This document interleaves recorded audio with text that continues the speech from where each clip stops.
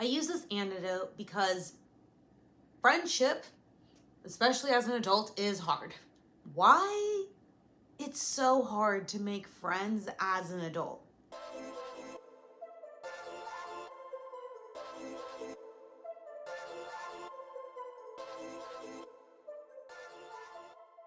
Hey everyone, welcome back to the channel. I'm getting ready because I'm on my way to watch a movie with one of my dearest friends to celebrate her birthday. She'll be having a baby in the next few weeks, so this is quite possibly the last time I'll get to see her before she gives birth, and everything changes.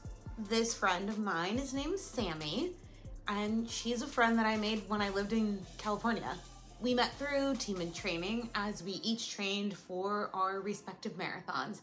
She was training for the Chicago Marathon and I was training for the Nike Women's Marathon in San Francisco. I genuinely don't know how or why the two of us clicked, but we did. And I say this because if you met us individually, you'd never think that the two of us are friends. She is an incredibly warm, bubbly, and externally happy presenting woman. I am not. But something about us came together to form a bond. And fun fact, she was fast.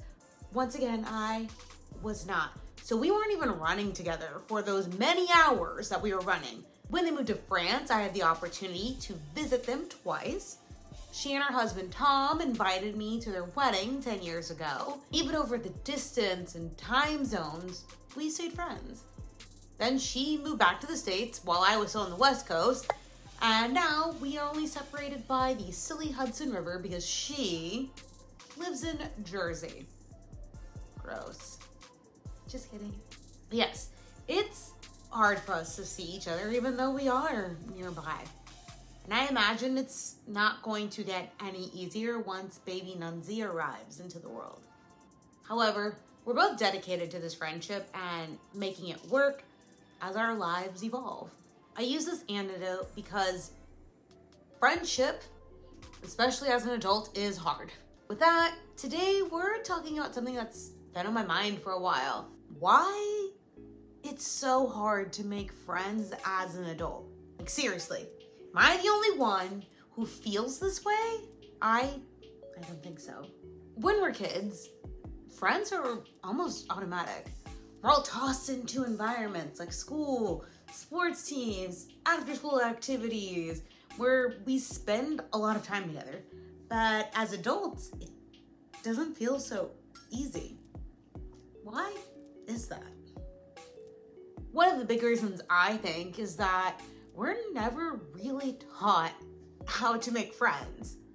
Think about it. Sure, we learn how to share and play nice in kindergarten, but no one gives us a roadmap for forming meaningful connections, especially later in life.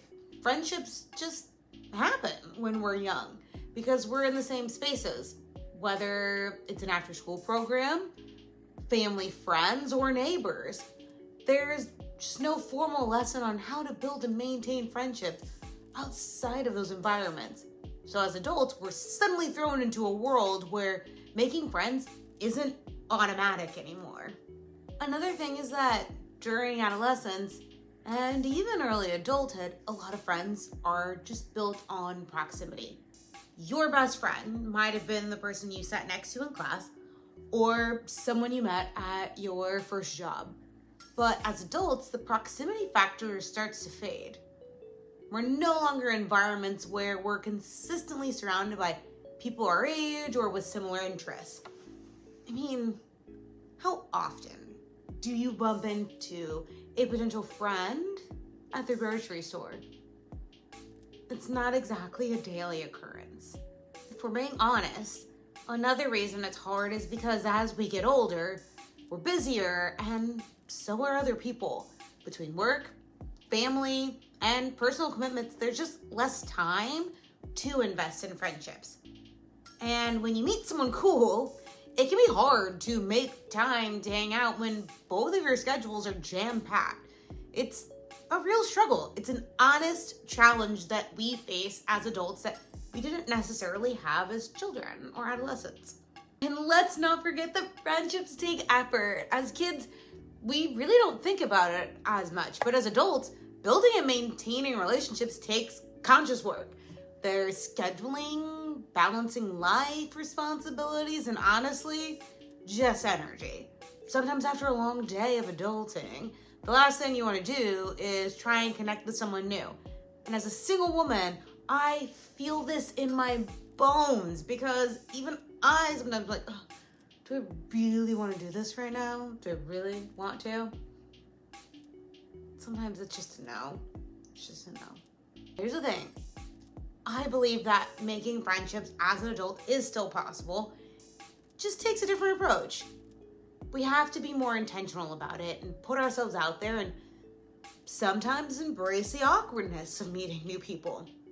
Whether it's joining a local sports group, attending events, or even starting with a simple coffee meetup. Making friends can happen. It just might take more patience and courage than we think.